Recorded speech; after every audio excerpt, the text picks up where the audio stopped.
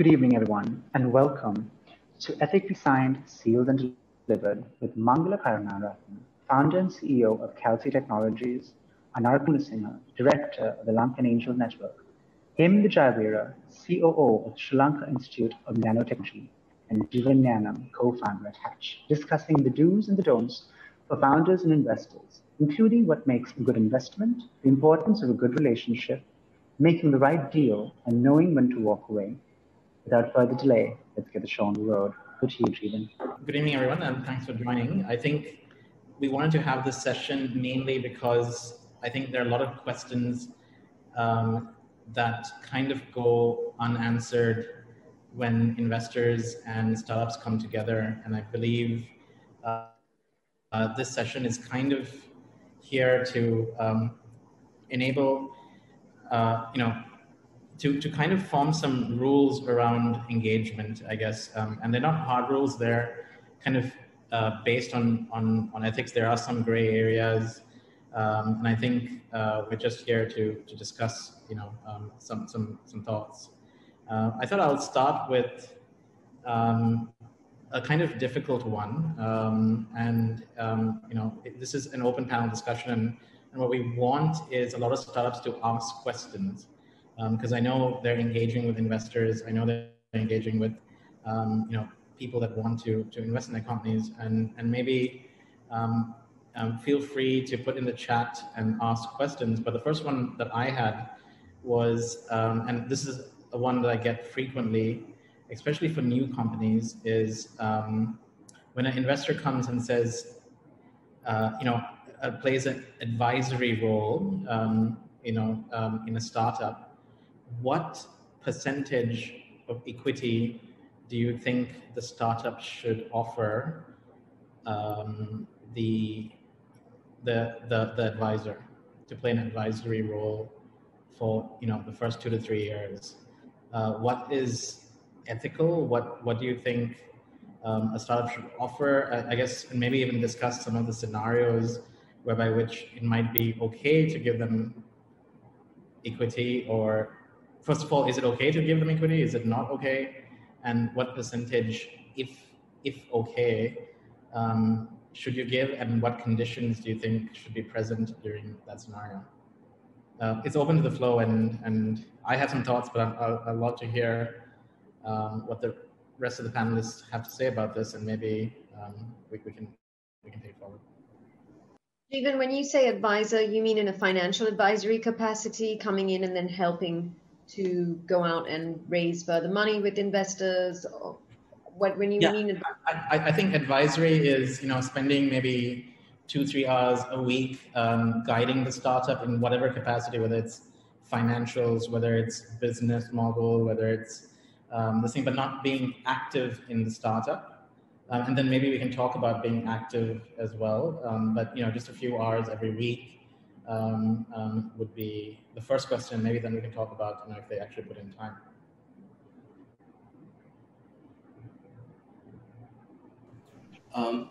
Can I give my thoughts? So actually, this is already perfectly answered. If you go to Founder Institute, they have a, I believe it's called FAST.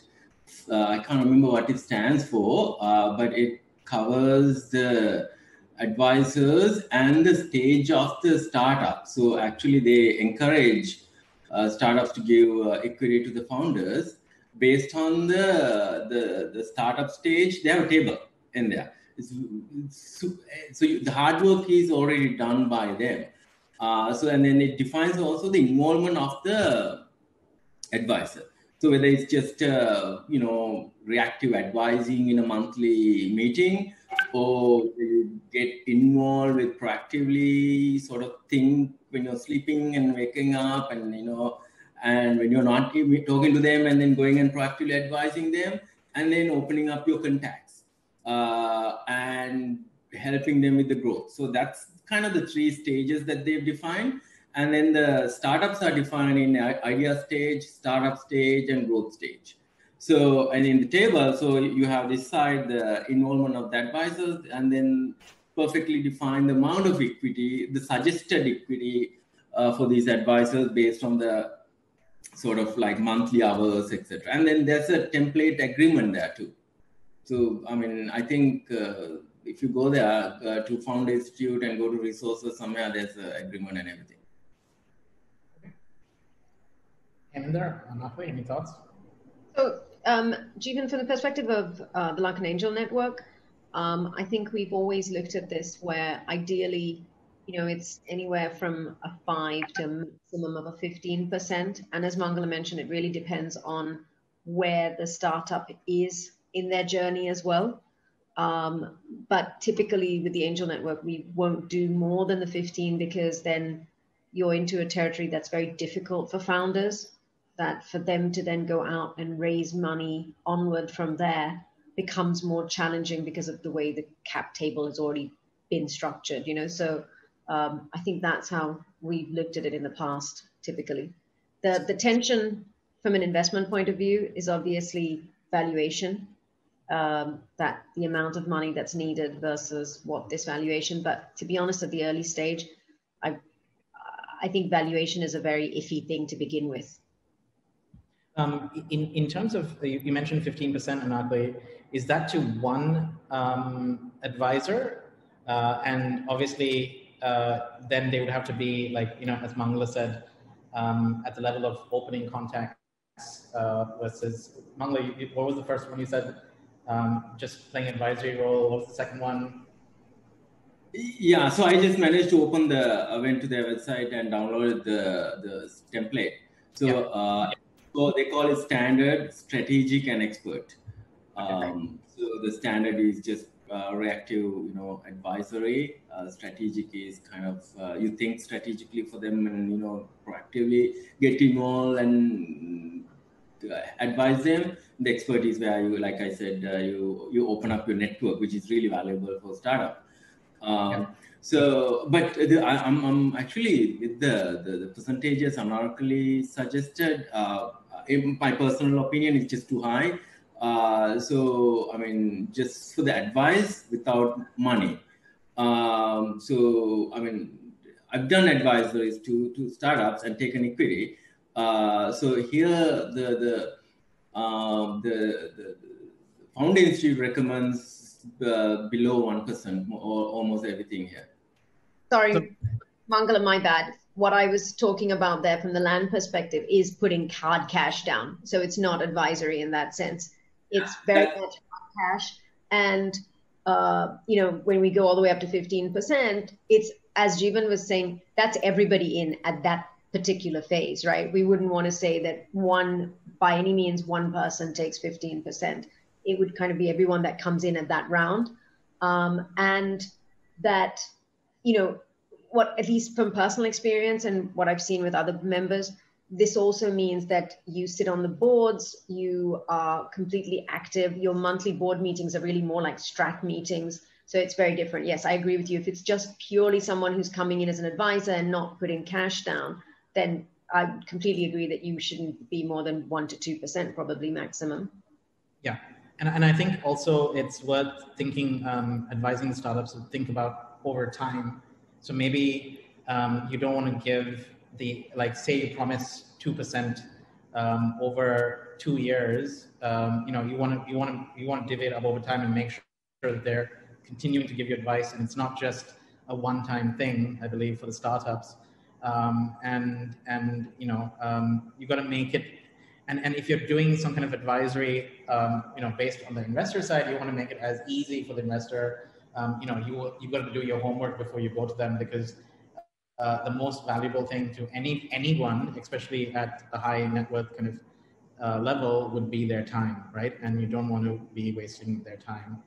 So I think I kind of agree with your metrics, Mangala. I think definitely 2 to 3% over a period of time, just for advisory and strategic advisory, would be something that you can give as an early stage startup. Does that obviously it decreases if you are a later stage startup, right? Or correct. Any numbers around if you're a later stage startup, like from the Founders Institute? So what they have for the expert, the third level advisor, if you're idea stage, they suggest 1%. The startup stage, second stage is 0.8%. Growth stage, 0.6%. 0.6%. Okay. Heminda, anything to add? I know you've advised a lot of startups, you know, and done a lot of those startups as well. Any thoughts on what startups should look out for or should be aware of as they step and talk to investors? I think I should look at what Mangala's the link what he sent. I think I should then ask for some percentage, the amount of startup that I advise. So no, I just jokes aside, I think what you have to really look at if you are a startup founder, I think all of you suggested is based on your, phase of the startup. So, and it shouldn't be like a one-time thing just because some investor or rather somebody promised for advisory, you shouldn't give a big chunk of what you start up. I mean, it should start as Mangala said, maybe 1%. Maybe look at like vested model. So basically depending on the years or maybe, I don't know, you bring 2 or 3 new business. So I don't know, depending on your agreement, or maybe you help me to get the first investment at that level, maybe so there should be like a pre-planned model. Of course, if you really feel like, that this person is really, the person that I'm really looking at has vast amount of experience, maybe you can start with 1 to 2% or a small percentage and then build on that depending on sort of like a milestone basis. Okay, a big... This is only for advisory only, not for, hard cash upfront. Yeah, a big ethical nuance here, right? If an advisor says, okay, give me, 3% of your company, I will ensure that your startup gets funded. That's very attractive for a startup, but is that ethically right to do? Or I'll leave it to the panel. I believe it's not so. Ethical for the investor, or ethical for the founder to give it straight away? I mean, the investors. I'm just saying ethically in general for everyone, like for both parties, I would say, right? My gut feeling would be like, okay, that's probably something that's not very ethical, simply because that party is playing gatekeeper to funding. It seems like something that's not ethical, but I'll leave it to the panel to kind of maybe I'm wrong here. Some thoughts and the things around that, guys. So I would say it's to start off. I think it's all depends on how early. For example, if it is a very early stage, that person could have been one of the co-founders as well. So it's depend entirely on the level of the phase. That, for example, that you have just a concept stage, and then there's an advisory role. Someone come in saying that I will help you in developing the idea to conceptualize, to bring the market to all that. You can go for higher percentage because he although he's an advisor, he might become like a co-founder also. So it's all depends on where exactly now. But if you already done the legwork, coming up with the idea, the prototype, everything, so then it's advisory could be really helpful, but still I think you have to start somewhere around that. I think what Mangala mentioned, 1 to 2% maximum at that level. That brings up a good point. What is the difference between a co-founder and an advisor? Because I think startups sometimes don't get that nuance, and you want to be very when you start a discussion with a startup, you want to know where on that fence you stand. Are you a co-founder or are you a fellow startup? And are you an advisor to that startup? How do you guys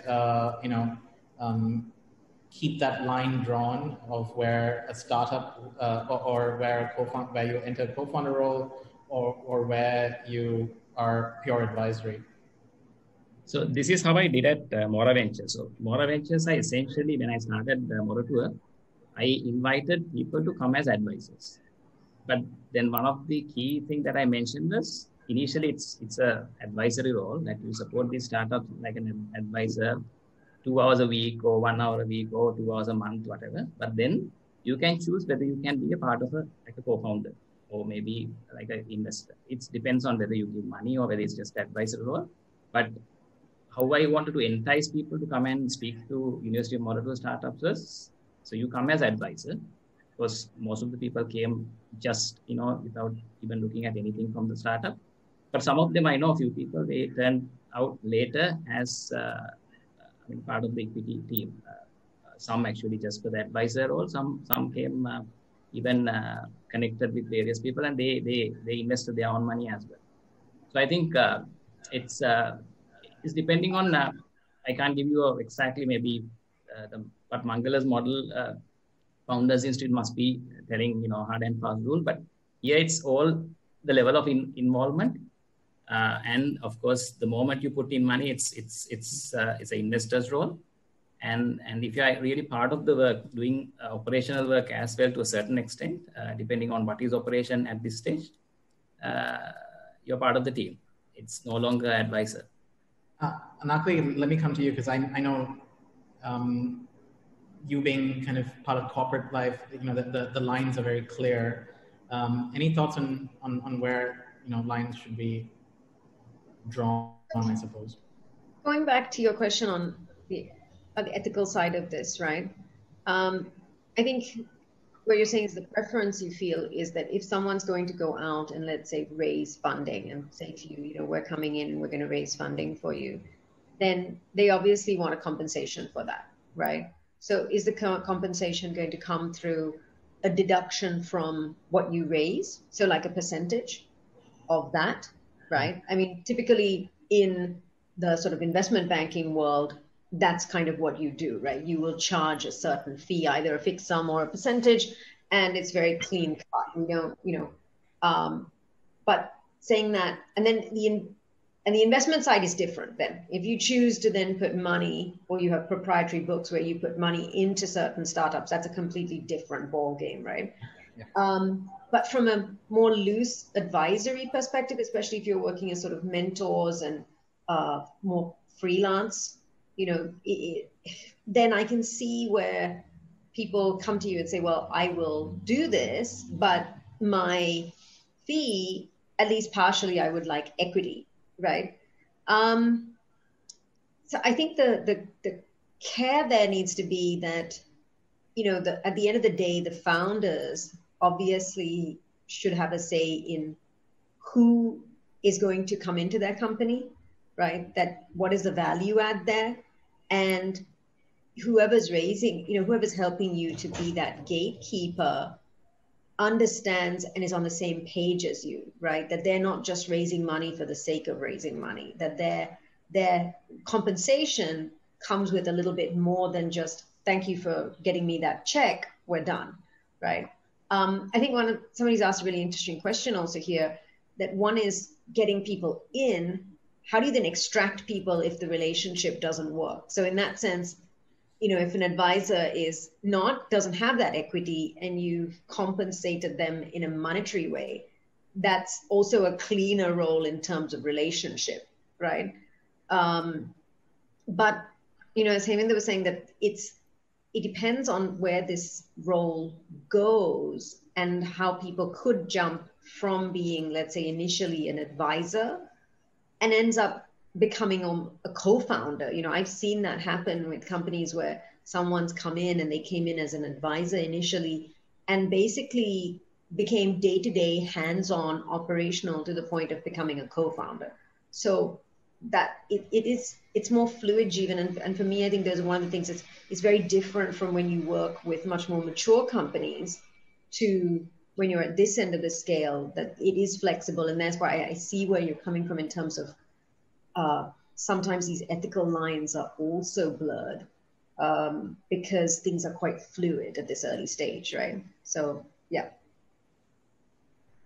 Mangala, any thoughts before we move on? Yeah, I think, when a startup comes and say, they want to raise fund, so it's, are they investment ready? typically what happens is these advisors, they just don't take a startup and link up with the investor and deal's done. No, it's not that way. So you're gonna have to get the startup ready for investment ready. So there's a sort of a journey that this advisor has to go with the startup. So that's very fair to ask for something in return. So when the investment bankers do it, they ask for percentage of the check. So advisor might ask a percentage of the equity. So they are enticed to get the best deal, and then they are working with the founder to make the founder investor ready. So I think in that sense it's fine. But if it's just a wheeler dealing, okay, I'll connect you here, there, and kind of like just overnight connection, that's just different, right? Typically what happens is it's a lot more than just overnight connections. It's just getting the founders, getting their them, preparing them for that investor. So that's deserves some sort of a upside. Okay. Let me next ask a question. I think that was kind of answered by Anarkali, but sometimes startups make wrong decisions in advisors, right? I think initially when you meet an advisor, there's a very rosy picture. They're going to, maybe you get the feeling they're going to spend a lot of time with you. They really value your startup. You give them, say, you don't give them 15%, let's say you would give them 3%. But at a later stage, they don't really add value. I guess his question comes about how do you get rid of a bad advisor once you've made the decision? And I'm not really sure myself if there is a way to get rid of a bad advisor. I guess the question would be more, how do you manage the relationship, or how do you try and, as Anarkali said, extract value from the advisor as much as possible once you've made that decision to give them equity, which is one of the reasons why, guys, we spoke about, even if you're giving, say, 3%, you're giving it over a period of time, and it's kind of based on, vesting, or you can also base it on performance, which is, we spoke about if they're going to get you 2 clients or something like that, you can be like, okay, at least get me 2 clients by that. And all this is covered in a shareholders agreement. But yeah, any thoughts on that, guys? Again, just because I mentioned the Founder Institute website, that just it answers all that. So it's really, I'm going to just repeat what it says. Can you please put the link in here so that everyone can see it? Yeah, please. Yeah. You want to see that? Yeah. Okay. So I'll do that after speaking. So basically what it says is first 3 months there's a cliff. Advisor doesn't get anything, and then it's monthly vesting. So if you can vet the advisor within first 3 months. If they're not really good, you can just cut them loose and you don't lose anything. And then afterwards, they earn equity, but if it is 1% divided into 24, so 3 months they earn the past 3 months, and then monthly they vest of the equity. That's what the template says. Just okay. Any other thoughts? I think it's important that people, realize that it seems at an early stage that equity is cheap in a sense. I just wonder, especially when you say 1-2%, people think, oh, that's great. I don't have to do this cash outflow. I can just, pay them in equity, right? And I think the important thing to remember there is that's all well and good as long as you know who's coming in and it all goes well, right? It's just when things go south that you realize, oh my goodness, now I have somebody on board and I don't really want these people on board, right? And that's when, you have these challenges. So I think, as Mangala says, it's really important that you know who it is and that you have this time period to be able to evaluate them, and then the stock vests, right? So you have a period of time in which to realize, are they what they say they are? Are they going to deliver what they're saying? And it's important. So for founders also to have those benchmarks, right? This is what they said they're going to deliver, and I'm going to monitor them on that. And then call them out, right? If things are not happening and you do it early, and you've got to have those difficult conversations relatively early on, if there are challenges, rather than waiting for things to just get to the point of frustration. And then it's a much harder extraction in that sense, right? And it definitely shouldn't be, oh, we'll just pay you this without meeting certain milestones and criteria. That really needs to be laid out early on so that everyone understands what the expectations are. Okay.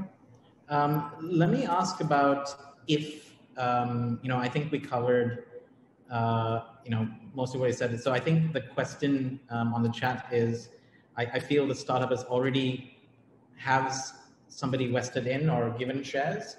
How do they manage that relationship now if that person is not really doing the things that they promised, or is not really the great advisor that the startup hoped they would be? How would we advise them to manage that relationship going in?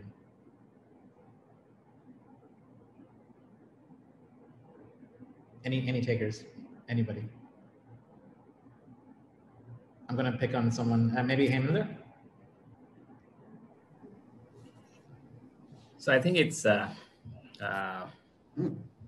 you're in a really bad situation if it is like a big stake that already given to somebody you think it's a bad advisor or a bad shareholder. But there are things that you can do. For example, it's obviously you should have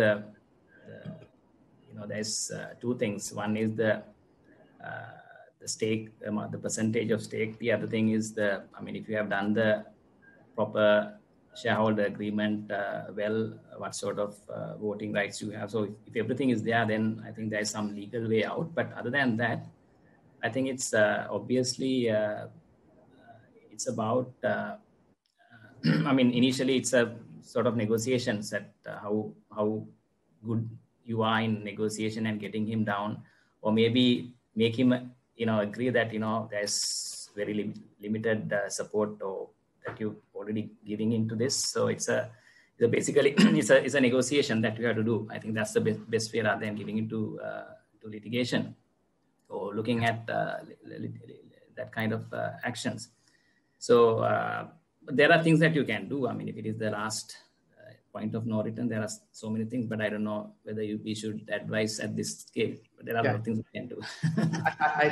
I don't think we should advise litigation because I don't think you can litigate because you voluntarily assign shares of your company to this person, right? So I don't think you can litigate, but I think maybe I think usually there's an expectation difference, right, of what that person expects and what you expected of that person. So I would advise to try and engage as politely and then obviously maybe a bit more sternly on these were the expectations that they set before you give them stake. Have it in writing. You should have it in writing. If you don't have it in writing, then try and put it down in writing and say this is what your expectations are, and let him come back, or let him and her come back and say, this is not what I was hoping to do. I thought it was going to be more like this, and then that's the best you can do, and try and come to some kind of reasonable agreement. So I hope with that we answer Leaf even Olsen's question to the panelists. Guys, please ask more panelists, because this, having a panel like this it's very difficult to get, and I think with the combined experience of the panel here, I'm pretty sure that you can extract value, and they're doing it for free. So I think you guys should use it as much as possible. No IPDs. I just want to go into. We spoke about advisory role without people spending time. Now let's go into advisory role if the person or if that person is making the move into actually spending time in the business, where they're actually playing a bit more than advisory, but I would say managerial, or helping open doors, recommend contacts, close contacts, make sales. So I'll go to Mangala first, because he seems to have the magic wand on this with FICO. Is there any recommendations on that? If an advisor was to actually open doors, close business for you, make valuable kind of business propositions and stuff like that, and spending a lot more active role with number of hours, etc., going in. I mean, I think that in the third category I mentioned, expert advisor, includes opening doors. So that really, it doesn't include closing a deal. So that's where the difference is. So once the introduction or the door is open, it's the founder or the startup's responsibility to close it and then deliver. So I don't think just advisor is responsible to do that, the calls, or joining the sales responsibility, taking sales responsibilities, or delivery responsibilities. Then you are actually joining the team. If you take that kind of role, then you're part of the team. Yeah. So then it's like you guys suggested, it's a different negotiation, a different compensation, depending on the startup and depending on the situation. But I think the advisors, end of the day, once you take the equity, they go. The advisors have a vested interest seeing you successful as a startup. So the opening doors are part and parcel of the deal, I believe, in my view. As long as the founders are capable of closing it, it's all good. So the other things you guys discussed, I think also the founders should do the homework before selecting the advisor, so you don't have to worry about all the other things later. If you select a real gentle men or gentle women, if they don't deliver value, they also realize it, and they'll even wanna say, I don't deserve this if they don't deliver. So that's the kind of people you want on your advisory panel, who really professional about it. And if they deliver value, they'll take the rightly deserving equity. Otherwise, they should also say, I don't want free stuff. So there are people like that. So that's the kind of advisors you guys, the startup should look for. The homework should be done beforehand. Okay, that's good. That's a clear line. Opening contacts is one thing, but actually then closing and closing them with you is then there's a different level of understanding, and also if they're investing, then there's a whole different level of understanding, right? Yeah. Is there a rule of thumb for people who do put in money and obviously who put in money and do take an active role? Are there some guidelines around that?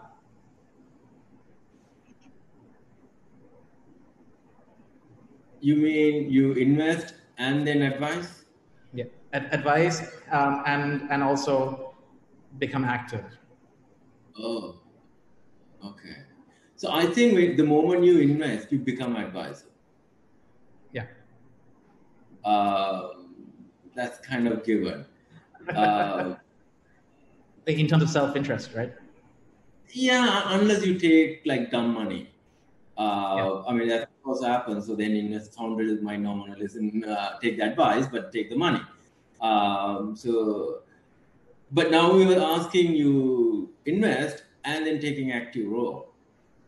That's a that's, I mean, I don't have experience in it, so I've never done that.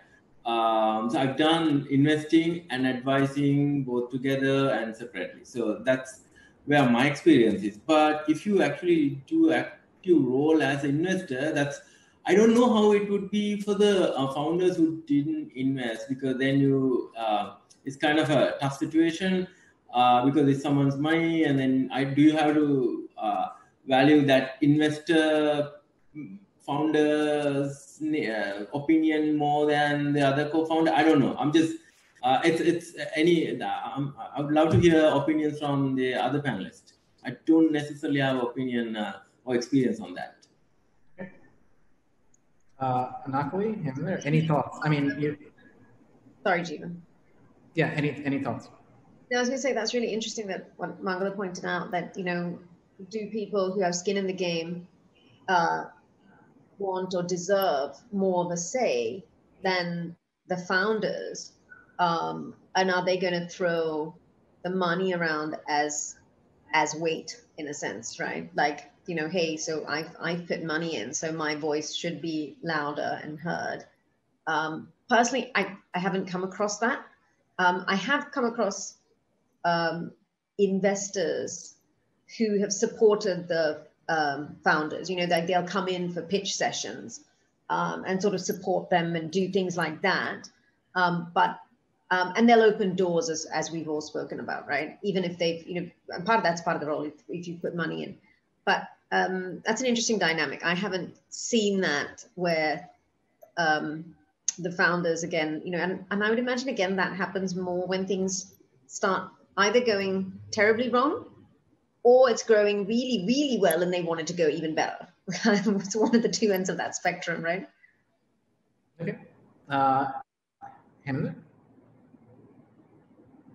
Yeah, I think I fully agree on what Mangala said. So it's basically, if you're an investor, then you become an advisor as well. I mean, that role you have to play. Not we can discuss where the line exactly.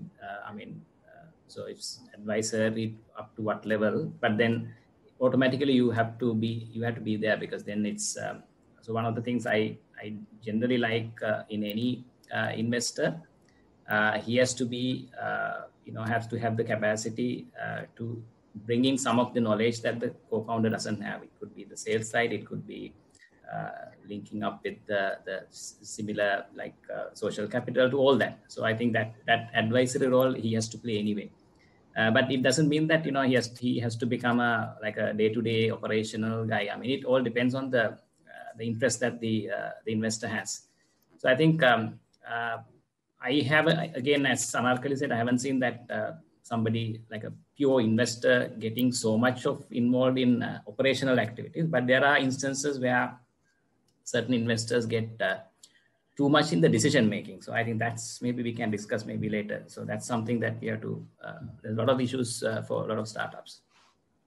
Yeah, my view on this is, I think it also depends on where the startup is, right? So there is obviously an established startup, the definitely the scenario of, is the investor making too many decisions in the process comes into play. But if it's earlier, if the investor really believes in the product and says, okay, I'm going to be active and invest time and invest money, could be a good thing, because they really believe in the product, or they want to take it on and make it successful and ensure its success. So it really is a cross section of where the company is, the person that's investing, and if they're going to come in and be active, if they're going to help you build the business. I don't necessarily think it's a bad thing. I think it might be a good thing for a startup. But unfortunately, in most cases, when someone puts money down, the expectation is, I'm just, I'm going to be passive, and you're going to, deliver results. But I think there's definitely a scenario where people can put in money and also get active in building the business, even though it's not, it's understood that once you put in money as an investor, it's in your best interest to protect the money that you've invested, I also believe there's further roles someone can take where they get active in the business as well and go forward in doing that. So that's just, yeah. Sorry, Mangala, go ahead. Can I just add something to that, Jeevan? Now, I think Heminda mentioned this, like you making decisions for the founder. Is it when the founder wants the investor to make that or not? Because sometimes, in my view, if you want to micromanage a startup, you should do it as an investor. They should do it themselves. I mean, the founders are there because, like, we don't know as investors, we don't know everything. If you know everything, the investors would be funding the right thing all the time, right? But there are the founder's job is to do innovative things on new businesses and stuff. So when they do it, sometimes they may have to do unconventional things. So my personal opinion, there has to be advice, and then if you try to run the company for the founder, that's the wrong investor, because it's just not what the investor's role is. You invest in many companies, some are expected to go belly up, not do well, and some will do really well. So yeah, the end of the day, investors should not expect to recover money from every startup. So with that, I mean, it's just micromanaging the founder is not the right style in my view. I mean, you might have to set certain rules, board level guidance and approvals, all that. That's good, but we gotta give the founders ability to run their business the way that's why I personally believe in building a relationship before investing in a startup. So when a founder comes, I may talk to them for 3 months, 6 months, get involved, engage, advice, not a cent given. And then you have that relationship, and then this guy you can work with. Number one, the integrity is really important. And that's where the real deal happens. And then you give the money because you have that relationship with the founder. And that way you don't necessarily have these issues where you have to micromanage founders. Then you have that sort of wavelength together with the founder. I agree fully with what Mangala said. I think it's like a girlfriend boyfriend scenario. You don't propose to a girlfriend on the first day that you meet, right? So you have to have like at least 2 to 3 months. I don't know. You can define whether 3 months or 4 months or 1 year. You need that bit of period before you propose. Okay. Not love at first sight, I take it, Heminda. Anarkali, you wanted to say something? Yeah, I wanted to ask what, from the panel, what your thoughts are in terms of, I think we've looked at it a lot in terms of individual investors or advisors, right? What's people's experience when you have corporates doing it? Because obviously there's a lot of corporates now in Sri Lanka who are stepping into this space, right, with accelerator programs and looking at this.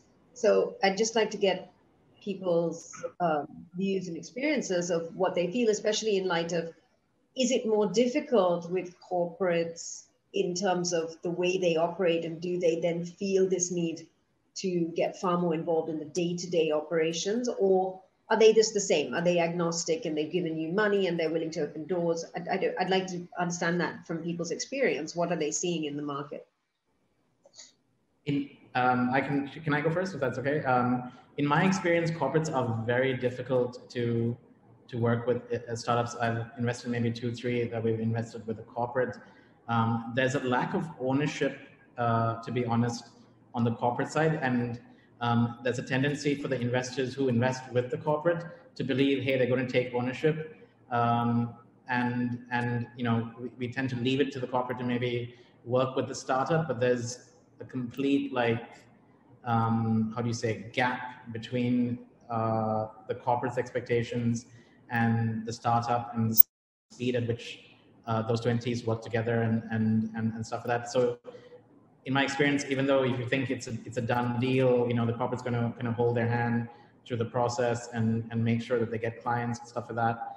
I don't, in my experience, I don't think corporates have been great partners to startups, and I'm seeing that time again where if they're the only investors, sometimes they do pull their weight as well, where they have clauses such as if you don't, initially it's very like it comes across as, yeah, we're just trying to protect our money, our reputation. If you don't hit certain targets, we'll take control of the business by this and this date. But and that tends to happen, and then the founders lose, lose their business basically, because they don't hit those milestones. So yeah, that's been my experience.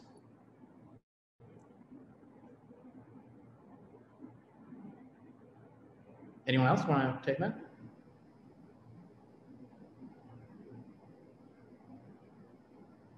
Guys, hello? I think it's also interesting that I feel like people who are already in the tech sector especially are probably better at this than your larger conglomerate traditional corporates, because they've gone through that process relatively recently and they understand what it's like to grow their business up, right? They've understood the pain points and they've seen this. So in that sense, and also they're a lot more agile, I guess. They're not as sort of restricted in terms of the way they operate, right? And that's kind of the fear I feel with when it's larger companies coming in. They have the money and they do have a lot that you can leverage, but you also need something that shelters those startups from that. There has to be it has to be very distinct, right? This is this company. Don't go to interfere with it in those ways. Don't put all of the restrictions and all your regulations onto them, because that's not going to work at this stage. But definitely do allow them to leverage the platforms that you have and the reach that you have. But I'm assuming it's also a learning curve, right? As people get through this, that they'll understand better.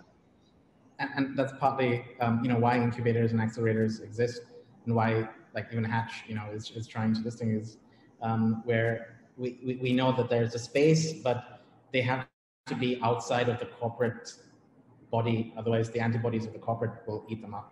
And that's what I've seen generally happen. Mangala, Heminda, anything you guys want to add to that? I think, this corporates, I think you have to be, if you are a co-founder, you have to be extra careful, because obviously they have the muscle power to everything.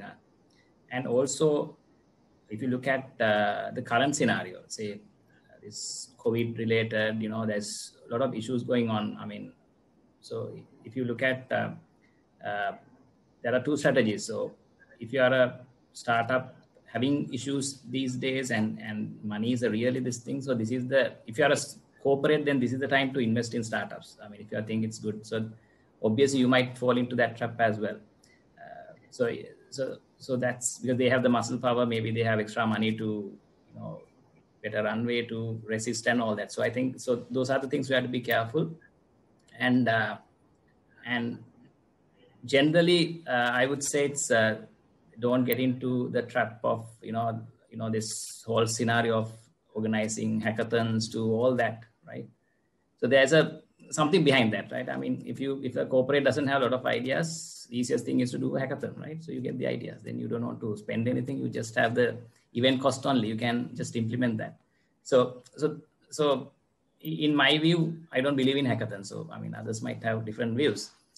So it's obviously up to the founder to decide, but then you have to think about in that line as well. But there are very good corporates, I would say, even in Sri Lanka, who really look at a startup founder's side. But few pointers that the founder has to look at, especially when looking at corporate investments. I just want to add to that. I mean, I'm not against hackathons. I think it should happen.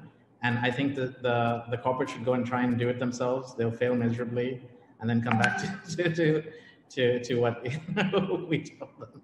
So I think let them do hackathons, let them try. And I think, once they find out how difficult a journey it is, then they will come speak to incubators, accelerators, all that, and they'll try and understand how exactly to build a business right. I have a question from the crowd.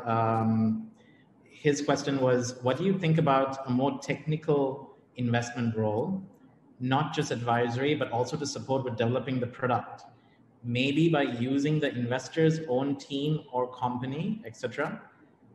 Do you think that makes sense? That's a good opportunity for both the startup and the investor, ? If so, what sort of percentage would make sense, or what's the best way to calculate that? So I think this is very close to that thing of how do you value someone's time when they come into a startup? And it's a good question, and I think we can generalize it, right? What if you have a CTO of a really big business who's getting paid, quite well, coming into a startup, but just offering his technical skills instead of, I guess, investment. How would you guys advise on that kind of thing? And it's not only CTOs; it could be salespeople, it could be people with corporate experience. How would we advise startups to think about giving them equity, guys? I think it's essentially like you getting a CTO as a co-founder, right? Something like that, right? If you name it in a different way. So obviously, I think you have to give a certain portion. It can go even up to 20%. Even, I mean, if it is, say 5 to 20%, depending on the role that you play. If it is like it's not just one-off. I don't believe in just, you build one-off and you give it like a handover, because there'll be a lot of developments that you have to do. So it's a role that is a never-ending role. It should be Westing too, right? Yeah. Should it be Westing? Like, should it be Wested over, like, if you do? Obviously, yes. Yeah, you can look at like a vesting model. And I mean, even though it's not really startup model, but at SLINTEC, we do that. For example, SLINTEC in Nanotechnology Institute, we do one of our model of,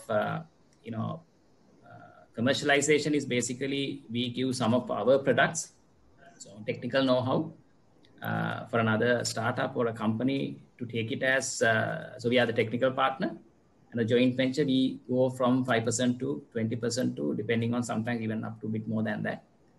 So that model has worked a few times. So I think, so that's a model, I mean, it's a different way, but it's a similar model. So we become the technology partner or the organization or the partner who does the technology part. And it's an ongoing thing. Yeah. Yeah, sorry, I was going to say big sacrifice, guys. Guy coming from a corporate side, getting paid million, whatever rupees a month, comes into a corporate. We need to obviously reimburse him. Mangala, what would you do? Yeah, so I was just gonna say, I mean, we've done at Calcey we've literally done this with tech teams, product development, actual product development as an investment. So that when we do that, it's actually what we value our team's time, and then we value the startup. We've done it in Sri Lanka. We've done it for startups in New York and London. So I've done multiple times where we invested our tech team time, where in software engineering time itself, we develop the product. So all we've done is that we value the scope. We do a scope, and then we value the team's time, and then it's just instead of $1 investment, it's that investment gets in return we get the equity when the product is delivered. That we've done many times. Anarkali, any thoughts? Let me put it in a more interesting way. Anarkali, if a startup came to you and was really, and you were interested in the startup, but obviously you value your time, how would you want to engage the startup? And say you were going to be their CFO or their listing advisor, what would you look at, and how would you want to be compensated in terms of equity? So, I'm a real sucker. I do a lot of this stuff for free. So right? I've not built a business model. Me too. I'm realizing now that I've really shortchanged myself. So I think, as you said, one is you're obviously looking at the founders right? The business model, whether that clicks and you're really engaged by it, and then the founders, and are they going to give as much as you, right? And it becomes attractive as long as you realize that, you know, you're giving up something in the short term for a gain in the longer term, right? And you have to be able to accept that trade-off, right? If you've got a lot of, you know, costs that you have to handle today, that doesn't work for you, right? That trade-off really doesn't work. So you've got to be willing to take that haircut in terms of what you're going to miss out on in terms of your compensation. But you know that in the longer term, that's going to come back in spades, right? But it's a risk. So you have to be somebody who's willing to take a risk, because it could also all disappear in a year and a half. It could all just go away. So I would say to anybody who's going down the role, you know, especially if you're going to play a large role in this, you have got to be somebody who is financially relatively secure in where you are, so that you are not risking things to a stage that you're going to be in a position, or that you're in a position where you know that even if it goes horribly wrong, I can just go back to a job. It's easy enough for me to do that, right? That you have that comfort level. But I do think that to put yourself in that position, it's a mindset thing. You really have to be somebody who is entrepreneurial and willing to take that risk, because I see people wanting to come on board, but also still want their compensation in full. And that's when it's not possible for startups, right? You can't get paid the $1 million rupees a month plus get, you know, the shares and all of that. That's just not a realistic assumption for you, you know, until this becomes, you know, unicorn, then maybe you can come into it at that point and ask for a comp.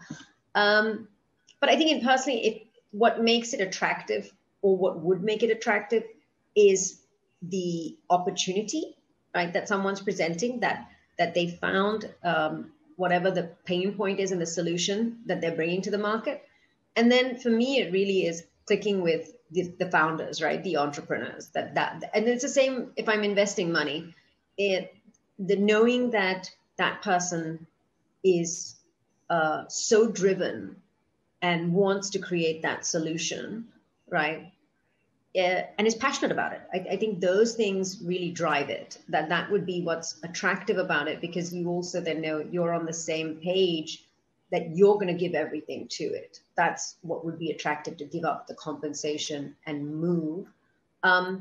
It also, Jeevan, it depends on which stage of your life you're at, and are you ready to do that jump? You know, it's not easy for everybody. And I mean, I know that I've seen these cycles now, right? You know, in my early 20s, where everybody jumped out of everything that they were in and went into startups. And that was the initial boom, you know, and there was so very few companies that survived that initial boom, but everybody left management consultancy and investment banking to go do this. And some people made a lot of money out of it. And it was great. And I think that cycle, especially for people who are younger and willing to take those risks as well, it's great. For those who have experience, even better. I think the days of value add. I know that everything is about who's under 40 and who's doing this, but I think even all of us who are above 40 do have some value add. So if they're willing to take that risk, I think it is a great opportunity.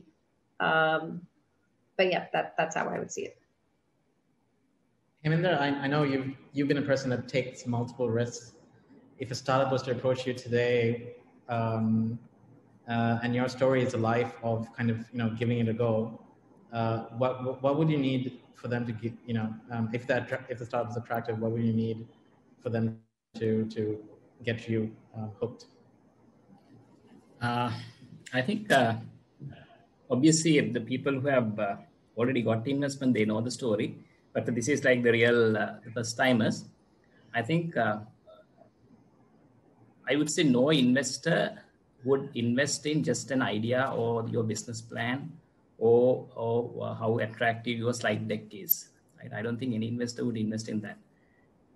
All the successful investment in startups to whatever, it's basically what investor really looking into is who you are or the team behind it. So I think that's the number one. Of course, the other things matter as well, maybe later on, but the number one hook I would prefer is if that person, if he can show who you are in terms of your integrity. I mean, of course, these things you cannot tell in maybe 20 seconds, 30 seconds, sort of pitch. But even in that 20 seconds, 30 seconds, what you have to show is that, maybe who you are, more than going into your product to all that. So I think the other things is, of course, you buy the time from the person, and then you slowly get into, more time to describe the other things, your product to your magic sauce to your everything. So I think it's essentially, you have to showcase that who you are. I think that's what really bring that hook initially. Thanks. That's a great segue into the question Imanthi Pereira asked. How do you sink a hook into an investor? So I think, I would say sometimes, it is about what you represent and what you can do. So the investor is taking a risk on the entrepreneurs. The most important thing, as Heminda said, is the entrepreneur. But I think, sometimes for investors, especially to entrepreneurs here, it shows it's good if you show them a moving train.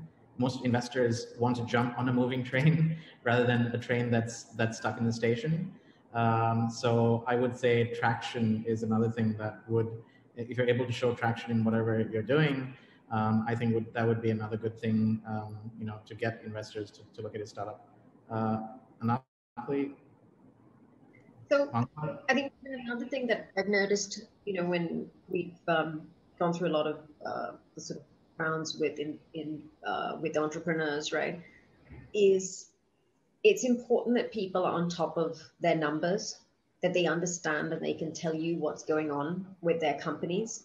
Obviously, if you're a pure startup and you're just at the idea stage, it's a little bit different. But even then, you want people who understand what is required, right? And I've noticed some of the questions that come at them, the entrepreneur that stands out is the one who really can answer those questions, gets it right. They're not sort of, they're not one step removed from their total business, right? The team really has to be on top of this and be able to portray that.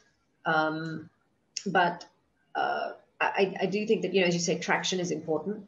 Somebody who's running, who is really engaged and is driven, but also someone who is flexible as an entrepreneur, right? You want them obviously to be single-minded in where they want to go, but someone who can take advice and pivot, and you can see that. I find that a lot of investors make these decisions in a relatively short time, right? You kind of think, wow, a 5-minute pitch, how can you ever get this, right? But that's kind of the time frame that a lot of investors decide on, that 5-10 minutes initially when they meet you, the team, and they make a decision in many ways on who you are and how they connect with you. It's not always fair, because you could be having an off day. It could be, you might not present yourself in the strongest way. But there is that level of, wow, this person, I get where they're going, and there's a level of trust as well that it's not just a front, right? That there is someone genuine behind that, and behind, that's important. As Heminda said, integrity is important as well for investors. Before Mangala answers, last round of questions, guys. So please put up your questions. Mangala? Yeah, I think I agree with all of you. I mean, it's the hook is not like one thing. It's first, how do you demonstrate your integrity, the startup quality, the product quality, or your quality, your passion, and the commitment. So you need to get all those across to your investor. So that's why I said you need to build that relationship. So that's where you get to communicate or demonstrate that. And then, of course, the market opportunity matters to the investor. So that's where they would look at your action plan for traction and things like that, right?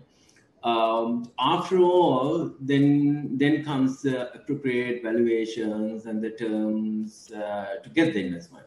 So a lot of founders, what they think is immediately this valuation and the terms and okay, this blah blah.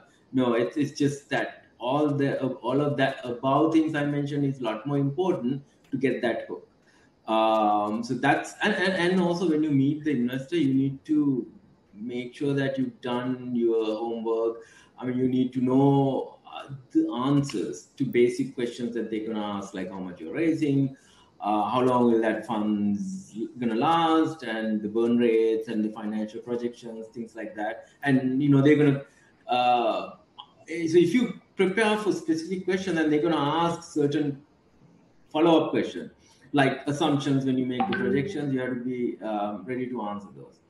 And then, you know, some other, I mean, I'm thinking globally, if you talk to global investors also, then you need to understand, you know, your unit economics and, you know, all that stuff. Because if you don't know your unit economics and go try to raise money, you might look like sort of a, I don't know, for me to invest in a founder, they need to know their they need to have done their homework.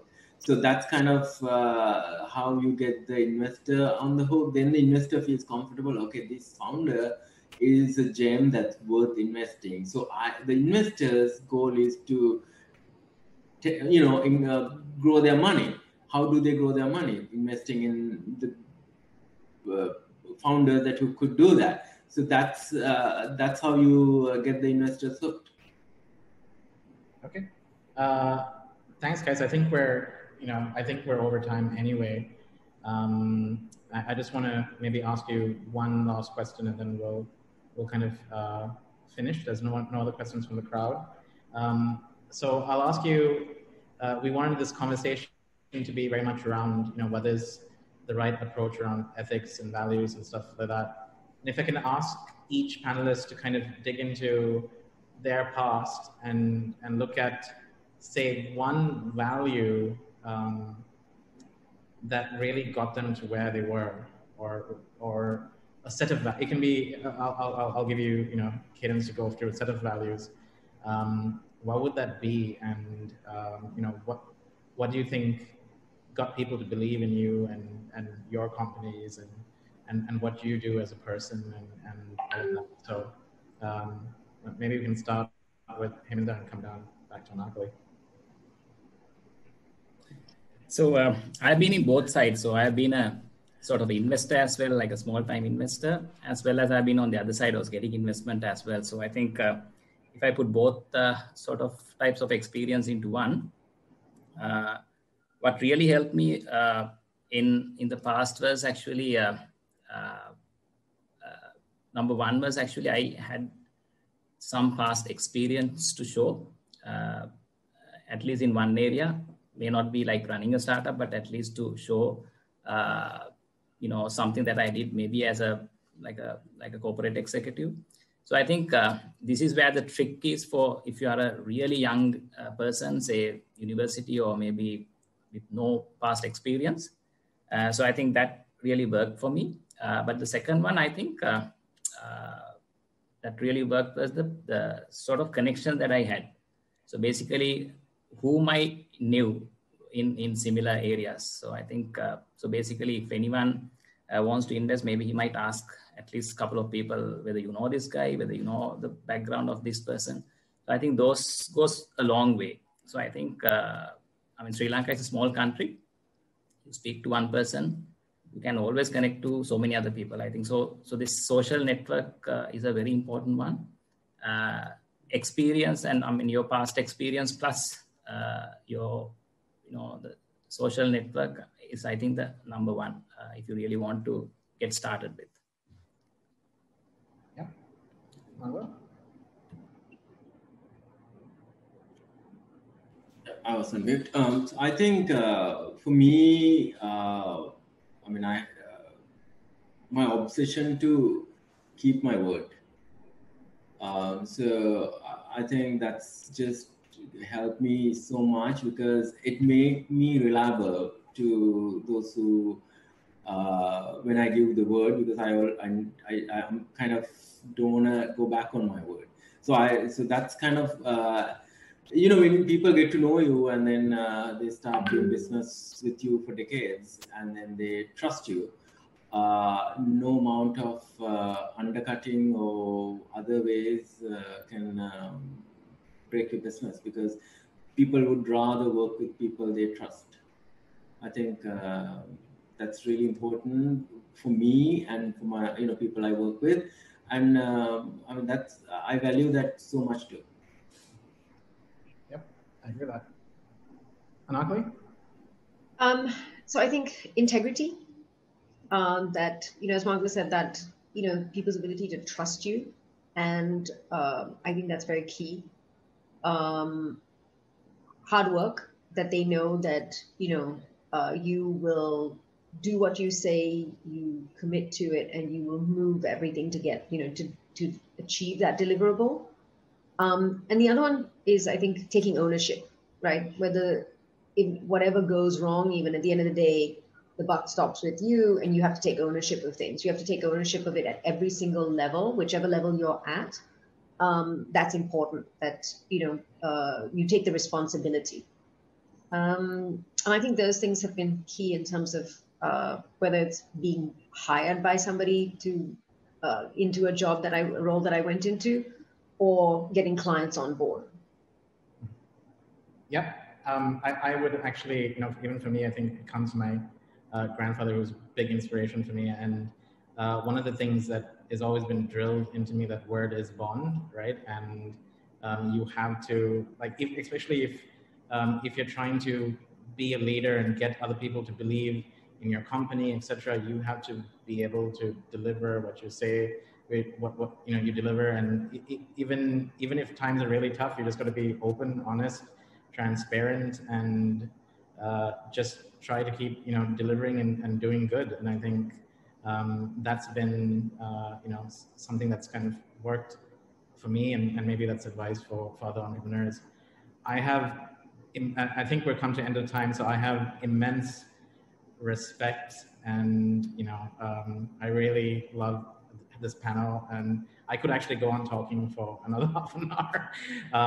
But I think I really like to thank the panelists for taking their time and with us, and sharing all these questions that we had as startups. And even myself, I learned a lot from today's conversation. And I think if we can all just agree not to pass judgment, and I think things take time to learn.